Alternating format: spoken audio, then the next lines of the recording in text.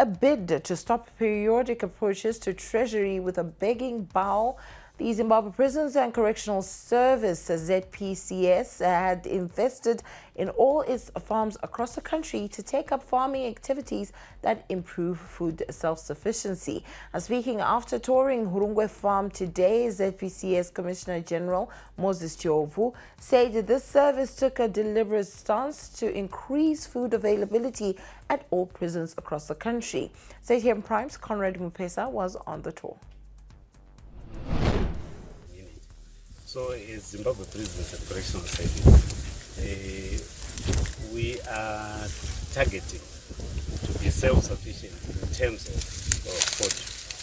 So that's why you are seeing all these activities happening.